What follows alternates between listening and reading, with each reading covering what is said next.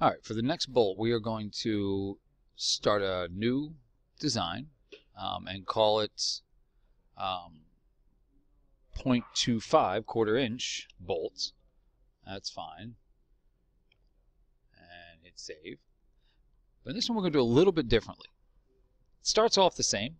We hit sketch, create sketch, choose that surface, do polygon again, circumscribe. And once again, we're going to do same diameter. So the diameter in this case is we're doing the 1/4" bolt, so we're going to use 0.25. That's the diameter of the bolt. We'll use that here. Zoom in a little bit. And I didn't mention this last video, but notice if I tab, this number allows me to change the number of sides of the polygon. So I could do like an octagon. I could do an 8-sided. I could do a 4-sided, which would be a square, or not 45, that's too many, but I could do a 4-sided, but 6 is actually what typical bolts and nuts are, so 6 is fine. I hit enter. Now, I want to note, I want to look at this dimension. I am pretty sure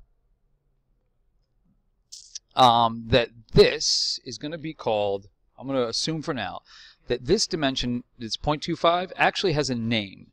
And, oh, there it is. If I hover over it, you see where it says D1? All right, that's its name, D1, dimension 1. Keep that in mind, D1. All right, so we'll stop our sketch, go home, and just like before, we're going to press pull. But when we do it this time, I'm going to press pull it, because remember that these numbers are the same. I'm going to type in D1, D1. It will automatically do it as big as the first dimension was, so it'll just be equal to that.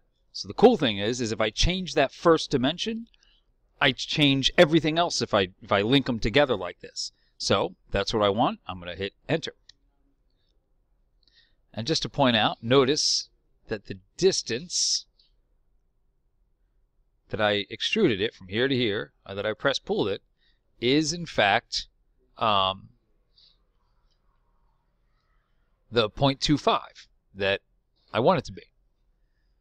So now we're going to go underneath and we're going to put the right click. We're going to do, whoops, close, we're out of the measure. We're going to right click here and we're going to do create sketch.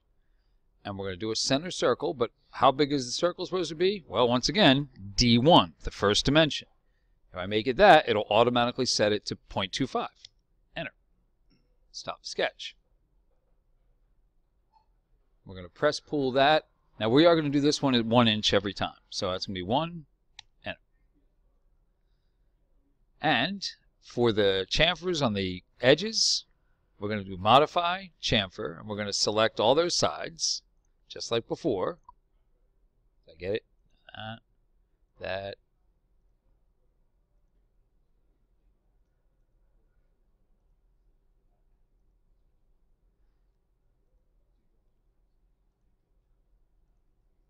So I select them all, and remember we want to do 1/10 of the other one. So here's what we're going to do. We're going to do D1, and then divided by the slash 10. And it will automatically make the chamfer there 1/10 of whatever you had as the initial one. And I'm going to hit OK. Now, I wouldn't put the threads on yet. I'd save it. And now, after I saved it, we're going to actually make the next bolt up. And how are we going to do that? Very easily. Go all the way back to this sketch, the first one, right click, and hit edit sketch.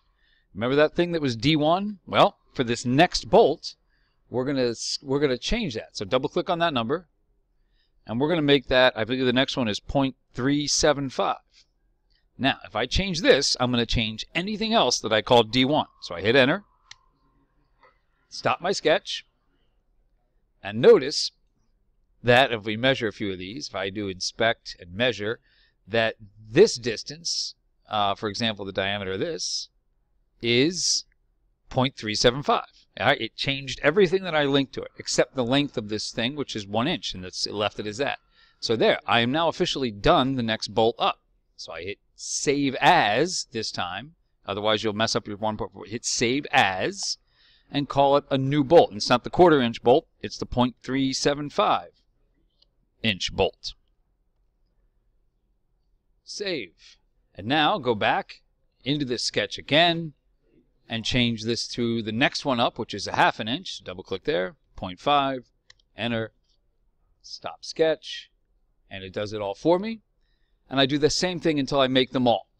Then I go back for each one and I put the threads in. So you would go back to the other one, the 0.125 one, open it up, 0.25 one, and put the threads in. So I would do the threads after I make all the blanks, we'll say, for the bolts.